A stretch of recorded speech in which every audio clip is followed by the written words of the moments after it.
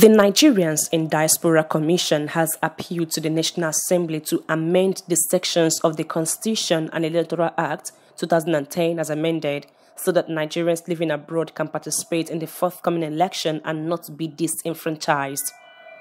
Nidcom head of media and public relations Abdul Rahman Balogun in an interview with newsmen noted that diaspora voting was a simple thing to do. Explaining that allowing Nigerians abroad to vote would be less expensive, he added that only few people would be needed to carry out the job.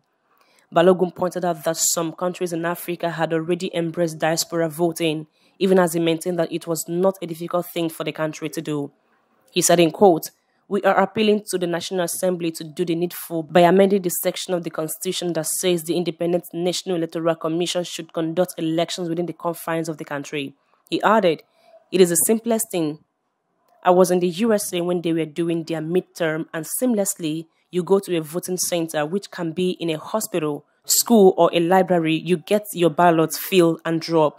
If you want to vote online because you are registered as a voter, you get your ballot online and vote. And if you want it via posting, they post the ballot to your house, vote, and you return." Electronic voting makes it simpler because you don't require the presence of election monitors, police, army, logistic movement of electoral materials from one place to another. It is less expensive compared to the type of voting we are doing, he said.